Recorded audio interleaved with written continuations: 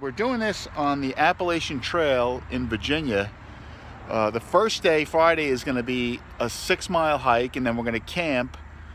And then the next day is going to be a 10-mile hike, and then we're going to camp in tents. And then the final day, Sunday morning, we're just going to hike 3 miles, and then we're done. And then we're all going to go eat breakfast and then go home. Right now I'm at the Seven Oaks Preserve Trail in North Carolina, not far from where Ahava and I live. And I'm going to walk this trail that is, it says 2.6 miles one way.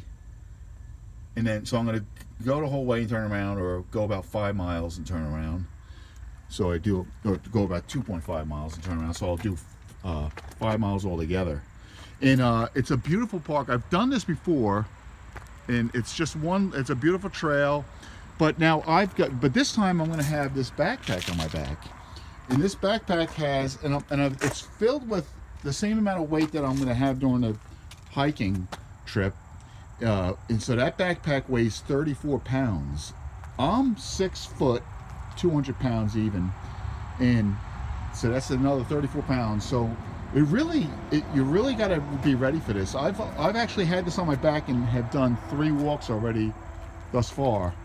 2 walks thus far, including the other day where I walked 7 miles with Ahava and somebody else. And my legs were sore the next day. So that's a pad that's going to go under the sleeping bag, and then the sleeping bag is in the bottom here, in the bottom of the bag. And then I have my pillow in there, and then this is two 32-ounce bottles of water right in these little pockets right here. And then I have also the tent. There's a 2-man tent in there, and then clothes, and just like I filled up the space with, you know, the weight that I would have, that I'd be carrying. You know, so food will go in. There's no food in there now, but food will go in there that I'll be eating over the 3 days. I'm going to eat protein bars, dry fruit, nuts, and also I'm going to bring a couple of canned drinks, protein drinks. And then I'm also going to go to a running store and get these little gel packets that like marathoners eat.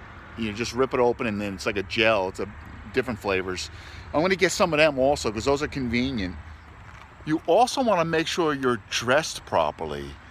Okay, so like I have on a shirt, 2 shirts, and they're not all cotton. They're like, they wick away. They're polyester, nylon, spandex, all that stuff that wicks away moisture better. I'm wearing compression sleeves on my calves because calves take a beating when you're going up and down hills, and also hiking shoes. Hiking shoes or hiking sneakers, boots, whatever you want to call them, are very important because they have stability.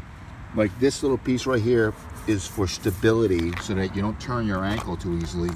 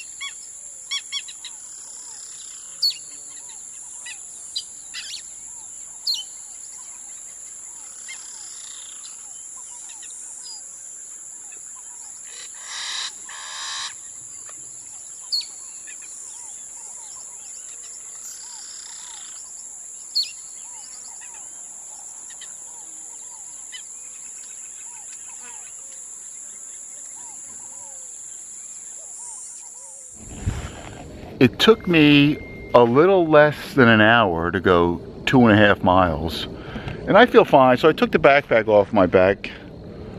I feel fine. I'm going to put it back on. I sat down for like a minute, and I'm just going to put it back on and head back. Well, I'm finishing up 5 miles, getting done.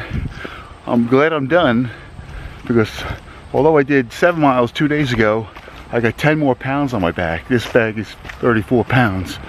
I'm happy to be done.